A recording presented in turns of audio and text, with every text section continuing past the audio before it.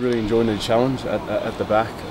Obviously it's a position that we need to fill in at the moment, and I thought last week the whole back line adapted really well to that, and obviously there's a little bit more space for myself to be out there and roaming around, popping up inside and outside the playmakers, and it's obviously a job that I need to do, and yeah, I'm just relishing that at the moment. Again, I back myself in any position on the field. I feel like I've got the same approach in any position that I'm able to step up in.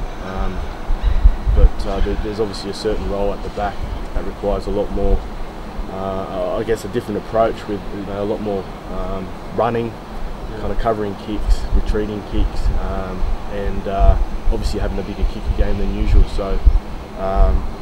But it's a great challenge for myself. I love challenges, and with the way we play the game here at the Waratahs, especially in the back line, my role doesn't really change as much in saying popping up inside and outside of the first and second playmaker.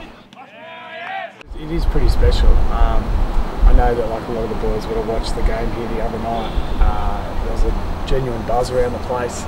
You can see with the players, the Hills boys were having a really good time, and obviously love playing at their brand new stadium, and we get to be a part of that. I think the best part for us is we don't get to come out west much, and it's a really great opportunity for a lot of the team to come out and connect with the whole of the state, whole of the city, and there are a lot of players in our squad, both past and present, that have come from out west, and it's a really good reward for the community out here to come along to a few games in their backyard.